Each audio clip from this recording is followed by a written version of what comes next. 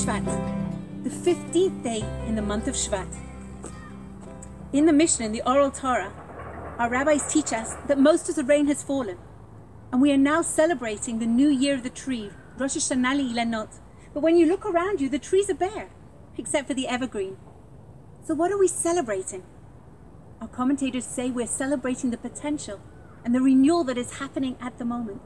Shortly, there will be a burst of flourishing of colors in flowers and in fruits. When I think of trees, I definitely think of Keren Kayemet L'Yisrael, the Jewish National Fund. Since its establishment, it has planted over 240 million trees in Israel. When the first pioneers came to Israel in the late 1900s, they found a desolate country and very little shade. In 1901, the Keren Kayemet was established, and trees were planted all over Israel. It's a privilege to invite Rabbi Dr. Alan Kimchi, the founder of Ner Yisrael Shul in Hendon, who made Aliyah with his lovely wife a few years ago. While living in England, he was a trustee of JNF UK, and he is now going to say a few words about Tu B'Shvat and Keren Kayemet L'Yisrael. Rabbi Kimchi. Shalom. I'm sitting here in my home in Yerushalayim, and I'd like to welcome you all to this Tu B'Shvat event of the JNF Keren Kayemet. For many years in London, I was honoured to be part of the trustees and executive of the JNF UK because the goals of the organisation are very close to my heart. Let's have a closer look for a few minutes at Tu B'Shvat itself. The earliest reference to Tu B'Shvat is in the Mishnah that was written over 2,000 years ago in the land of Israel. We find in Masechet Rosh Hashanah, the very first Mishnah of chapter 1, deals with the Rosh Hashanah that we are familiar with the blowing of the shofar, a day where we are accountable to God. But at the same time, it also speaks about other days in the year of the Jewish calendar where we are also days of accounting. And one of them is Rosh Hashanah L'Ilanot, days where in the calendar we have to make an accounting of our generosity and our giving of the produce of the trees, of the harvest from the orchards, and giving to the poor and to the Trumot Ma'asrot. Without going into details, this was a very important moment in the calendar in terms of one's chesed. However, in our generation, this day of Tu B'Shvat has taken on an additional meaning. Let me explain. We find that we are benefiting from the greatest gift that HaKadosh Baruch Hu has given to the Jewish people in our generation, which is the ability to come back to the land of Israel, the land of our origin, the land of our destiny, and that is Shivat Zion. But this return to Israel was predicted and part of the vision of the Nevi'im about 2,700 years ago. For example, in the Navi Amos, in chapter 9, he speaks about this vision that he has, and we are living inside his vision. Let me give you an example, and you'll see where the trees figured in that. The pasuk says, "Hinei yamim ba'im ne'um Hashem." I can see the days coming, says the Amos. "V'shavti et shavut ami Yisrael." The Jewish people will be brought back to the land of Israel. Like a homing instinct, we will all be drawn back to the land of Israel. And what will happen? Ubanu arim neshamot v'yashuvu. They will rebuild desolate towns, and they will inhabit them. Will rebuild cities which haven't been built for thousands of years. V'asu ganot v'achlu prihem. And part of the vision is they will plant trees, orchards, and eat its fruit. And from there, Chazal say, we see that the trees and the fruit of Eretz Yisrael have a special kedusha, special sanctity, and a special meaning for us, because they are one of the simanei geula. They are signs of our return to Israel. And therefore, anyone who has a chance to participate in the planting of trees in Israel is participating really in this sign of our return and the permanence of our return into the land of Israel. But there is a second level of meaning to this, to planting trees, another Mishnah. And the very first Mishnah of Masachet Peah. Let me tell you one word about the word Peah. Peah means the corner. And there in the Mishnah, it's a reference to one of the mitzvot of chesed, one of the mitzvot of generosity, which is mentioned in Vayikra chapter 23, Parshat Emor, Uvakutzrechem et katzir artzachem, when you harvest your field. And the same thing is true when you harvest your orchard. Don't harvest the whole lot and take everything the land has to offer you. What you must do is leave the payah, leave the edges and the corner of the field or the orchard, leave it for the poor people to come and help themselves. And this was a beautiful expression of generosity and care within the land of Israel to look after other people.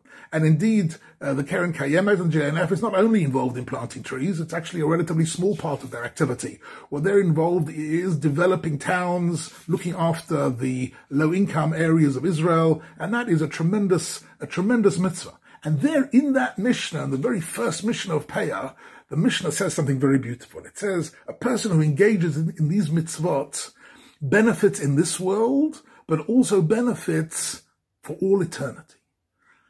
That's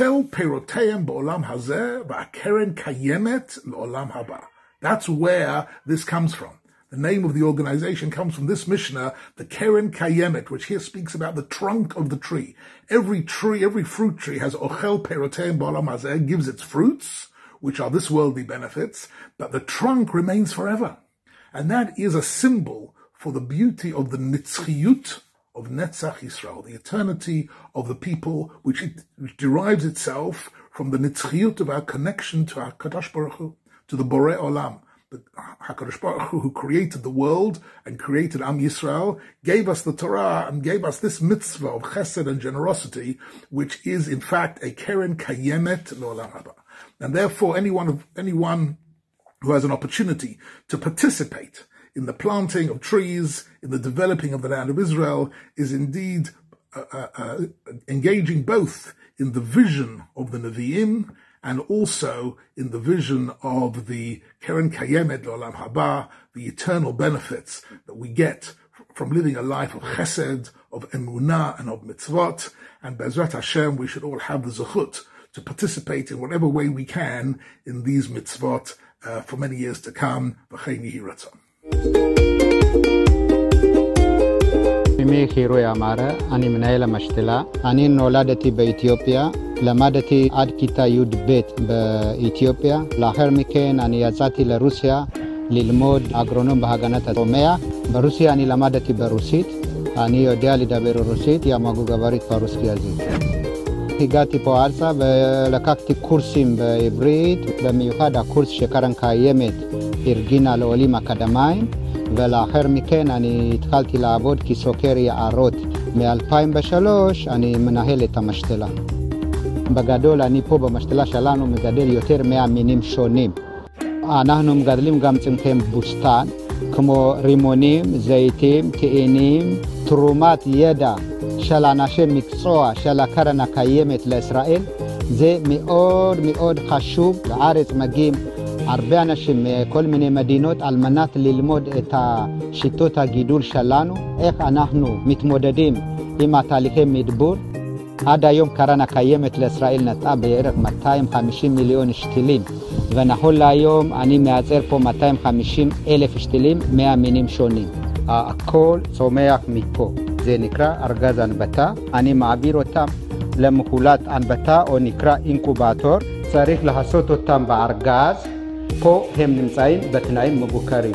רוב השתילים שיוצאים מפה, נטעים אותם בכל היערות של הקרן הקיימת. ולכן איפה שהשתילים שלי מוצלחים בשטחי יער, הם אהובים עליי. גם אני מאוד אהבתי ואוהב לעבוד בקרן הקיימת, כי קרן הקיימת לישראל היא הארגון הירוק הגדול במדינת ישראל. כל השנה משתלה פתוחה, אני מזמין אתכם לבקר פה במשתלה, לראות את התהליך הייצור השתילים מזרע לשתיל. אנחנו מחכים להם כאן במשתלת גולני עם הצוות עובדי משתלה.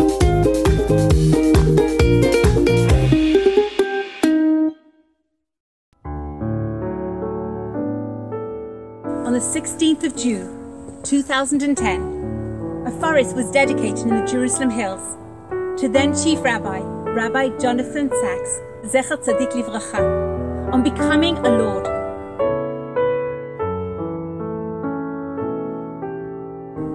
"25,000 trees were planted, and both Rabbi Lord Sacks and Lady Elaine were there and planted the first trees.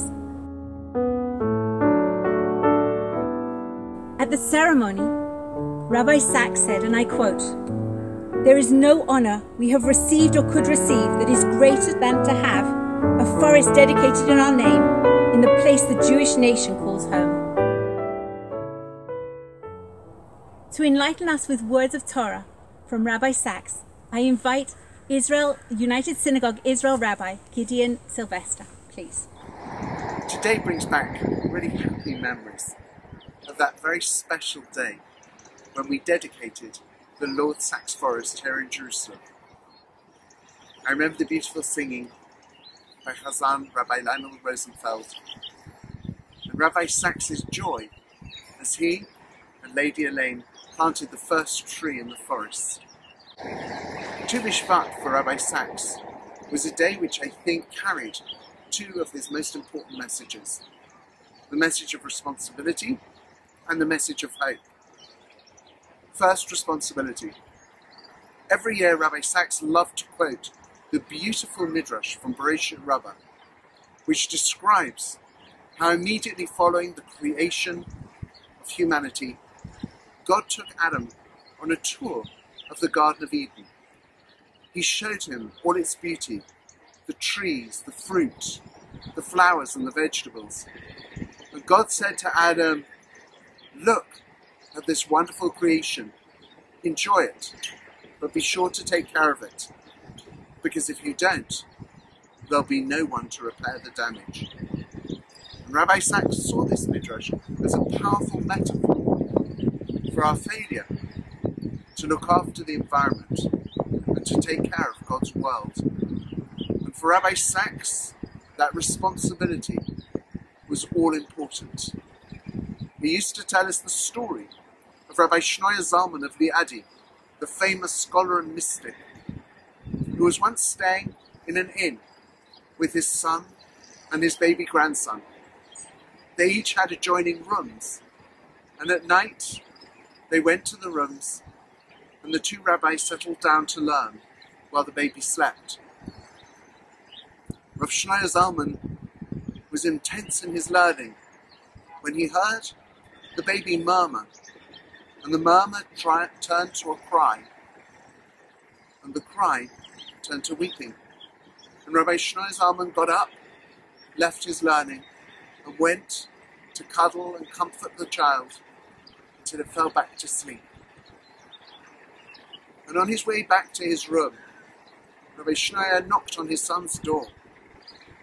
And he turned to his son and he said, "My son, I'm so proud that you love learning Torah. But if your learning Torah means that you're deaf to the cry of a child, then there is something very deficient in the way that you're learning God's Torah. Because God's Torah must make us more caring, and more compassionate, and more sensitive to every person, to every child, to every infant, and to the world around us." And for Rabbi Sacks, that was a crucial message. And I think that's why he took such pride in this Jewish state, in the fact that Israel planted so many trees, so many beautiful gardens and parks, and that there would be one park here in the state of Israel bearing his name. And in that, I think Rabbi Sacks found a profound message of hope. And that message of hope for Tu B'Shvat was spelled out by his colleague and friend, my teacher, Rabbi Shlomo Riskin of Efrat. Rabbi Riskin points out that it's very strange that the Jews have a festival of spring which takes place in Shvat, in February, when it's cold and dark and wet. Rabbi Riskin pointed out that any objective observer who came along would say, "This isn't spring, this is winter." But he noted that there's something very beautiful about the fact that the Jewish people notice the very first signs of spring in the trees, the very first blossom. And we celebrate those very first traces of spring, even though it's still winter. And he saw this also reflected in this week's Parshat Shalach, when the Jewish people are still enslaved in Egypt, and yet God commands us to hold a Seder, to start telling the story of the going out of Egypt, even though we have not yet left. because, as Rabbi Sachs pointed out over and over again to us, Judaism is the religion of hope. Judaism carries the message and the faith and the belief in hope. And Judaism charges us to take that hope, to turn it into responsibility, and to make our world into a better place. I wish you all Tu B'Shvat Sameach. I'd like to thank Rabbi Dr. Alan Kimchi and Rabbi Gideon Sylvester for their words, and thank the Living and Learning Department in United Synagogue and the JNF UK for helping with this presentation. I'd like to finish with a story that's told in the Gemara, in the Oral Torah, in Masechet Ta'anit. It's told of an older man who is planting a carob tree, and when a passerby comes around, he asks, how long will it take till this tree bears fruit? And the old man says, about 70 years. And you think you will be here in 70 years to enjoy the fruits of this tree? Why are you planting? The old man looked at him and said, when I came into this world, there were trees that had been planted by my father and grandfather and generations before. And therefore I am planting trees now for the generations that will come after me. I want to leave a legacy in this world. Wishing you all a Tu B'Shvat Sameach.